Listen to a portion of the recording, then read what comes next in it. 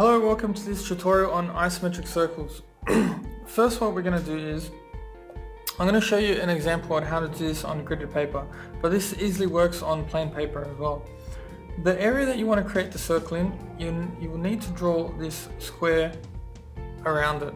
Now, I've used gridded paper, and basically what I've done is I've halved each of the sides. Okay, so once you've done that, you will need to draw up some construction lines. So I'm going to go from this point to this point.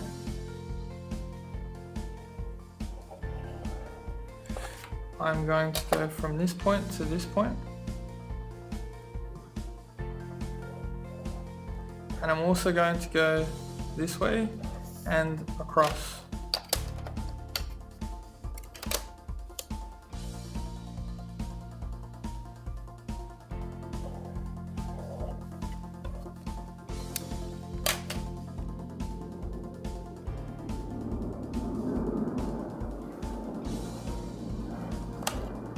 Okay, so now that we have our points, we will need to use our compass to be able to create the actual circle.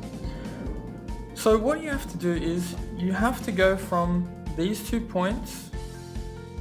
Okay, so I'm going to set my compass at this point, and I'm going to set the end of the compass to over here.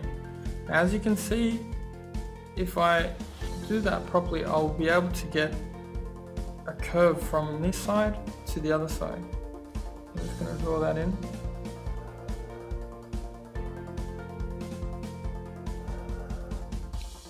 And there's my first curve. The next one is from this point, and I do the same thing again. And I draw them from curve to curve.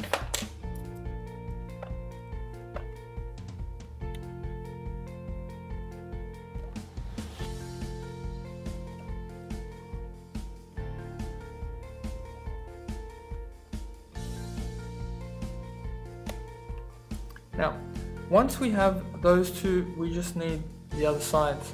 So what we do is we draw 2 extra construction lines.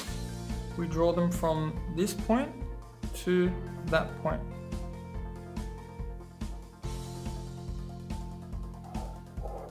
And we do the same for the bottom, from this point to that point there.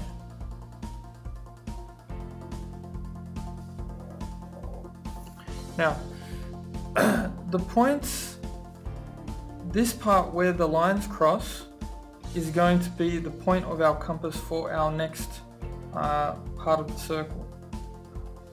Okay, so what we do is we need to set the compass tip to where the lines cross, and we need to set the other side of the compass to that distance there. And when we have that, we can draw in the rest of our circle.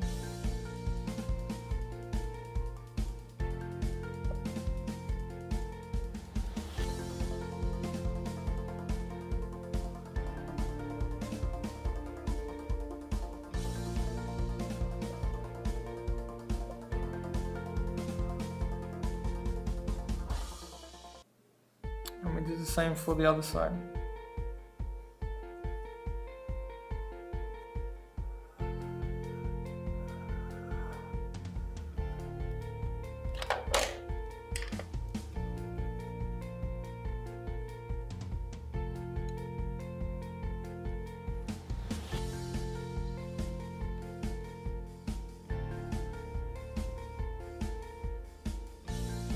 And then we have our completed isometric circle. Now, you have to understand that all these lines are all construction lines, and they should be very faint. When drawing this on your real piece of paper, you don't want them completely visible as they are here. But that's the theory behind how to draw isometric circles. Thanks for watching. Bye.